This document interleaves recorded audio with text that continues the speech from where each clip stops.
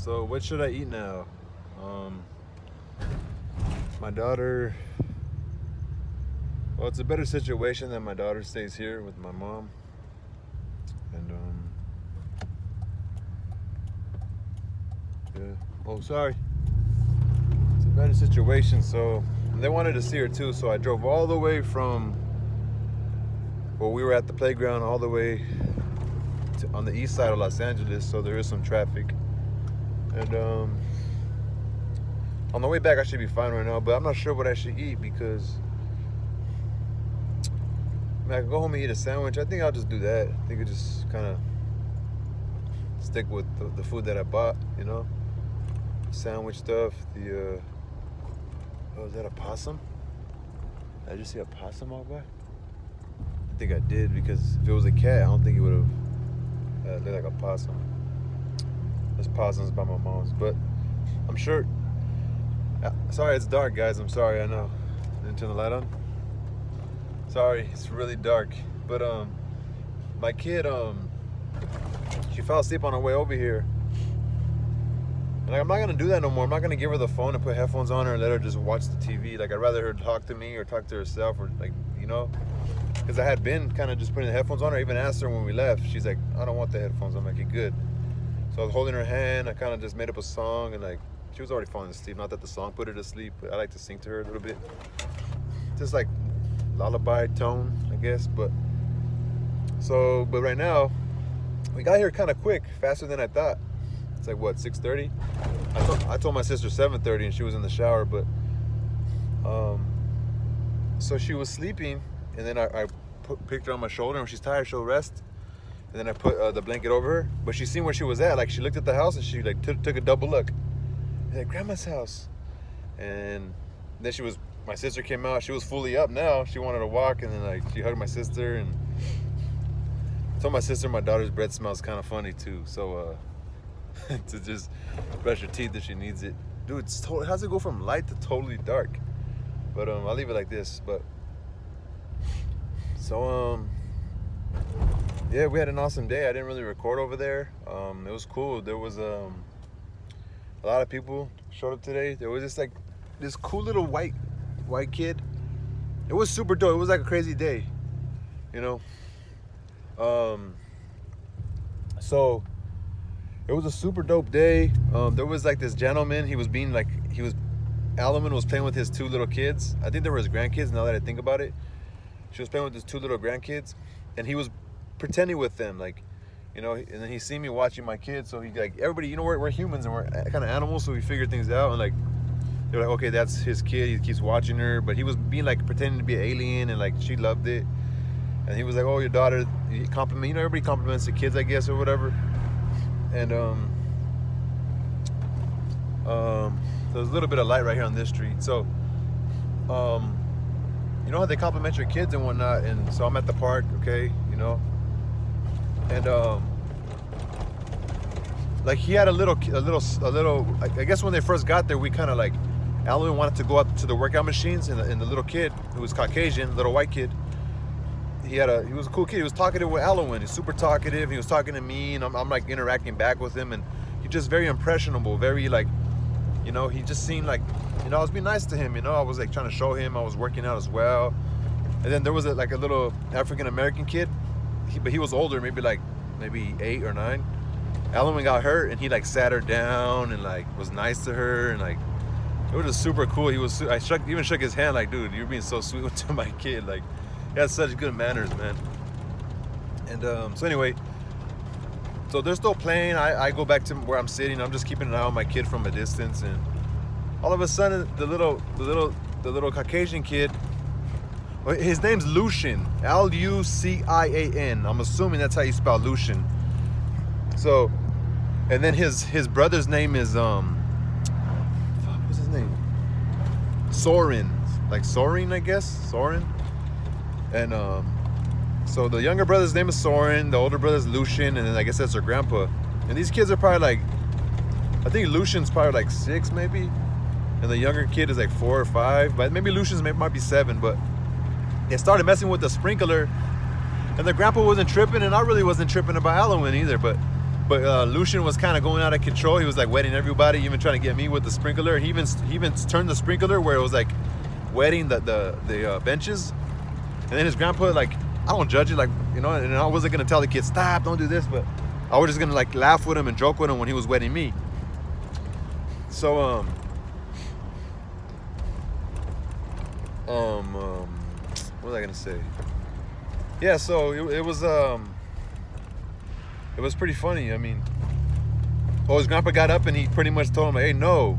And then Lucian tried to act all like scared, like, but I just think Lucian doesn't listen very well, but you know, they'll learn, I guess. And the grandpa was just cool guy, you know.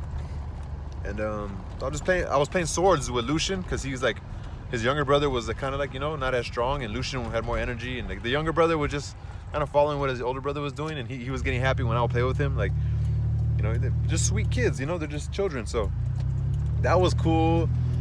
And then like the grandfather, he was like, I guess he just tried to strike conversation when it was time to leave, because they were literally with me on where I was hanging out at, like playing with swords. And then so he's like what did he say? Oh, it looks like you're I gotta turn this thing on. He's like, it looks like you're ready for a son. And I'm like, son? Not really.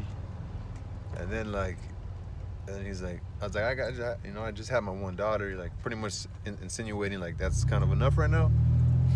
Just because my situation that I'm in, like I ain't trying to like just jump into something. I'm more like trying to date and like really like date a few women and like see if they're the one, you know what I'm saying? Like, and I'm not even financially stable to even be holding down a woman. Like I said, it's probably cheaper to date around because it's just a date and you're just paying for that. You get with the girl, she wants a house, she wants all that, you know? And I can't really give them that, so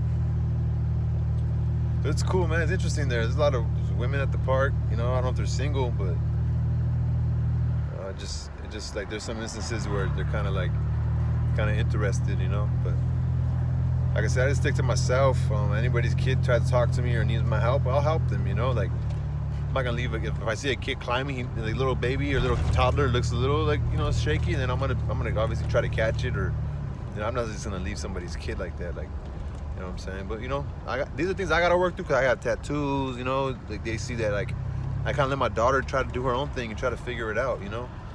I'm not over here trying to like nitpick everything. She did take one of the kids' soccer balls, and the little girl started crying, and the mom was, I don't know if it was the mom, but she was understanding because like they're just kids, you know, like they'll learn. Like I try to correct my daughter, and I told my daughter like one day someone's gonna take something from you, you're not gonna like it, you know. And that's just how they're gonna learn. And I'd rather my daughter learn that in elementary and junior high than be out in the street, you know, not knowing and then making mistakes, and then, you know, people don't care about you. If they ain't your family, they don't care about you. Even your own family do you wrong if you are a person that's scandalous and stuff. But I don't know. But yeah, and then like I said, I'm here for my kid. Hopefully, God willing, you know, I want to be here for my kid, and I just want you to know that, Elowen, you're only 2.5 right now, and you're very young. You know, people compliment you that you climb a lot and you're very, you know, and you talk. She's like very talkative and stuff, but Elowen does this thing where she says shh, shh. She goes shh, shh, shh, like quick. She's like shh, shh, like I'm not listening. Shh, shh, quiet, quiet. And then even like when she was really sad because she fell a couple times, which I forgot to tell my sister to check her knee because she fell a couple times over there at the park, and then not like from too high or whatever, but she's just being a kid going through it, and I love it, man. I love this. I love it. I love going to that park. I love taking her to the park. I like that park because I'm comfortable there, and it's very diverse, and it's in an area where people were like I don't know, they're good people, you know. And they're not like looking and trying to. There's nobody there that has an ignorant mind that's like, you know, like, who's that guy? You know, like there ain't nobody claiming that fucking park. You know what I mean? It's just a park people go to, and like there's people there doing pull-ups and doing karate and take their dogs there. It's like, I like it, you know. Everybody's getting to know me and stuff. So, in a sense, like that's his daughter, you know. But yeah, just things Elowen has to work on. And it hurts me, you know, it hurts me. I know that she has some anger because I'm not there all the time. And I know, she's just a kid, but I know she probably wakes up some days and wants me, you know. Probably some day she starts crying in the other room, and her mom, I don't know where her mom's at. I don't know if she goes and comforts her. I don't know. I mean, she might just let her cry. She might just let her cry, and she probably wishes I was there, you know. So yeah, I'm a sensitive dude, man. And like, I even like there was a, she had hurt herself, and I was on that workout machine. Like I watch her from a good distance, but like, you know, I keep my eye on her, and the ladies waved me down, and my daughter was crying. That's when that young, you know, the young kid, he sat her down. He's like, it's okay, sit right here. Like he was being so kind and so patient, so sweet. Like he even had more of like of a knowing of what to do than I did. Like I was cared about people, what they think about me, my parenting skills, like all that is like deterring me from just loving my kid and like hoping that she's okay. Like I'm worrying about, so I just try to pick her up and try to like go to the corner and try to figure it out so no one could hear me how I raise my kid, or like, and I'm not even gonna do it in a fucked up way, but when I said she like didn't want to, she was trying to get out of my arms, like leave me alone. She was pretty upset and hurt, and I felt vulnerable, you know. I felt kind of like, you know, I kind of teared up a little bit, you know. But I had my mask on so nobody could see me. Like my mask was absorbing my fucking tears. I just kind of like that. But she went back. She went back to go play like a tough little girl. She went back to go play. But I'm gonna tell my mom and my sister about her knee. So yeah, that was our day. We went to the park. Like I said, I didn't film it. Elowen had a great day. She did. She had fun. I had those cool little boys I met, and then there was this dude, this solid little. He was African American little boy. I don't know how old he was, but dude had like, he had cleats. He had cleats. So I don't know. He could have been like 11 or 12, but he came when it was already dark. Me and Ellen were still there. Like she was eating some watermelon and like, so he rode his bike and then he sat right there. At first I thought it was a kid bringing like to eat at the table, at the lunch tables, and but no, I guess he had his pair of cleats in his hands. So he put his cleats on, and I told him, hey bro, you playing by yourself? He's like, yeah. I told him, hey man, if you come here on time, like I'm here, like I don't come here all the time, but sometimes I come like at, you know, 2 o'clock. You know, I come at 2 o'clock and I'm here till it gets dark. Like if you come before it gets dark, we could play because there's no lights right there. And we, sure enough, we threw some routes. But at the time, this little kid, he's strong. He looks strong. He has like a big neck. He's not that tall, but he catches the ball. You know, it was too dark, kind of. But we played. I just told him, hey, bro, hope to see you again. I love that, man. I've been playing football with my nephew, playing catch with him, and I can help the kid out when I have my opportunities with my kid to go there. The kid looked like, you know, he had the want to do it. He put his cleats on. He went out there by himself. And even when I was leaving, he started throwing the ball like in the circle, like the entrance way of like, you know, the jungle gym when you climb up and you finally climb up the ladder and the entrance way. This place has like little tunnels for the kids. So he started throwing the ball in there like for his accuracy. So, and he was even playing with a pretty fat football. It was like high school size, college football size. Like they're more round than the pros, I think. They're like more like a fatter ball. And it was like broken in the ball. I'm like, dude, it's a sick ball. It didn't have that much air in it. And we started tossing it around. Then Elowen wanted the ball. And I was like, no, Elowen. And I was like, let's let her cry. The kid's nickname is D. I think it's Demarius. And he's like, I was like, do you have a nickname? Anybody, like, family call you something? He's like, call me D. I'm like, for sure. And so it was a dope day, man. It was a really cool day. I got they had this leg machine there. I tried to do some pull-ups, but I was still pretty sore from yesterday. And it was cool, man. I got there, I was pretty stoned. And I even parked kind of far, that way we could like walk up to the park. Cause when I was stoned, I was like, man, maybe I'm fucking up these people's vibe. Maybe when I get there, they're always like on edge about me, or they're always too worried, like, what am I thinking, or what am I doing, or like, I don't want to be a burden to anybody, but who knows what other people are thinking. I'm just going in my mind. I just know what I know, you know what I'm saying? So other than that, like, people there are pretty cool, man. The ladies and everybody gets along. It's very diverse: Hispanic, African American, white American, Or even though some lady said ciao when she left. She's like, oh, your daughter, she's so cool. And as soon as like Alan was like, shh. I'm like, dude, my daughter's, I know she needs to learn. Like, I'm not worried about her being cool. Like, I need her to be respectful, you know? But, yeah. I just want to say, man, if you have a baby mama and you guys are still together, or she's able, or is telling you we're still working on it, like, make the most of it, bro. The only thing you just gotta do is not fight, bro. Just be quiet, bro. Just shut up, bro.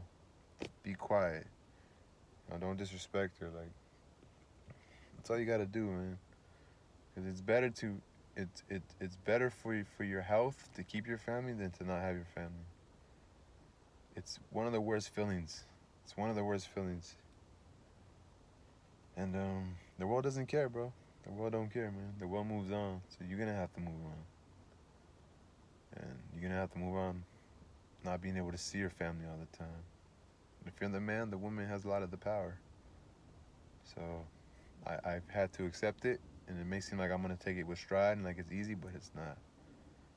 You know, like I said, people don't care. They're gonna move on with their life. There's rules to this game. If we ain't together, they don't give a fuck about your feelings. They don't mean nothing. They don't mean nothing. There's this imaginary acceptance. Like, okay, you're with me. We're together. Or we're not together. It don't matter if it's a second later after saying we're not together no more. That's the agreement. They could go fuck, and it seems right. You know. Sorry for cussing, but so I'm just saying, like, I can't shit on nobody. I'm just to say for anybody out here that watching, don't lose your family, bro. You know, make it work. If it's something still going, if it's things are really bad right now, but you're still together, maybe you guys need space, bro. Create some space. Build appreciation again. Miss that person again. Get some space, bro. I should have got some space. Not even space together. Like, go to the beach, go for a walk, go for a picnic. Create space together. Create space where, you know, go out, go have fun. Go do something. Go do something for yourself. Those are spaces that you're creating that are positive. And like I said, it's I don't know, but it's not easy. That's for sure. So you gotta create space, man. You gotta create space. Yeah, I don't know why I have what I have. I don't know why I have this truck. I don't know why I have somewhere to stay where I'm staying. I don't know why I was able to get unemployment. And so right now I want to appreciate it because right now it's good, but I have no idea. I'm gonna be on my hands and knees again, like a sad puppy dog when the money runs out. But I'm trying my best just to focus on my kids, spend as much time as I can with her right now, and see what happens. Cause I don't know. Yeah, I'm not lonely, bro. I'm not lonely. Or maybe I am, but I'm good now. Like I'm tired of not being. I'm tired of flipping out. I'm tired of effing things up. Then I gotta feel like crap after. Then I gotta clean it up. You know what I'm saying? I won't feel like that no more. But I do need a lot of work in learning how to trust people, and then learning how to just kind of understand these defense mechanisms that I use in life, and just kind of like be long suffering. Like just take it, take whatever the world offers, knowing that God offers something better. You know. So I'll take this judgment from people. I'll take, you know, the petty little BS people try to throw at you. Like, I'll take this because it's just all from the world. Like, I'll take it. Like, I guess it's just, it's things that I committed as a kid that I should have known better. I didn't, but now I guess you know, fuck that. Like, I'm not gonna sit here and say karma. Like, okay, it came. Now I gotta just go. Now I just gotta go do what I gotta do. Whatever that means, I gotta just. I'm going for my runs. Like, I enjoy it. It's not easy, but it's something I enjoy. Like, I'm smoking my bud to feel better. It's something I enjoy. I do my music because it's something I enjoy. You know, I go hang out with my daughter because it's something I enjoy and it's my job, and I know it's gonna benefit her so much. You know, I'm trying to do the best I can with what I know. Like, you know, like I never knew how to be happy. You know what I'm saying? And like, I never knew how to be happy, so how could I make someone else happy? That's why every relationship ends the same. You know, so I'm good. I'm good where I'm at. I'm good. I'm good. My daughter, she's not like she I have her back to the fullest, man. I have my daughter's back to the fullest, and I care for her, and I'm glad she's getting to go to the playground and play and be a kid, and you know, she climbed something today that she's never climbed before, you know, and she's learning from other kids. She's challenging herself, and these other kids challenge herself. She's down, you know, and yeah. So just take care of yourself, man. Take care of yourself. Go for runs and things like that, and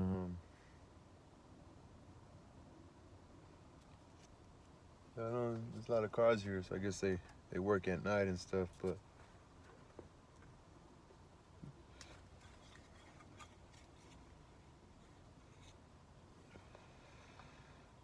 so anyway, let me come back right now. I'm gonna text my sister about my daughter's leg, and I'll come back to y'all. I look scary at dark, huh?